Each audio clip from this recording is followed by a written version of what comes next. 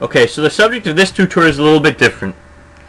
It's Unity, looping, turn it off. What do I mean by looping? So there's a few places in Unity when you're working on animations or you're working on particle systems where you may want to loop and you may want it to not loop.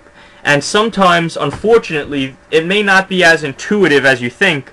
There is a checkbox, but it's not necessarily the most intuitive. Loop time. You know, now that I highlight over it, yeah, sure, it says it there, but, you know, if Unity would have left off this time and just said loop, that would have made a lot more sense. If you check this, your animation is going to loop. If you uncheck it, your animation is not going to loop.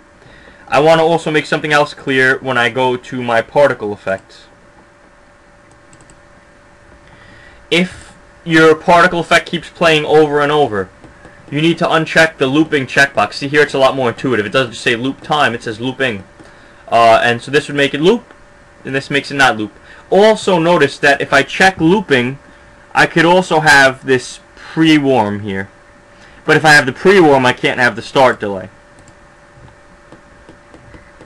So pre-warm basically means that instead of forming the particles, like instead of starting the effect, it could show the effect already in action. So this is good for something like, say, like a fire in game, where you don't just want the fire to be started in the game. When the player crosses that part of the game, you want that fire to have been burning for minutes. So pre-warm is how you would achieve that effect.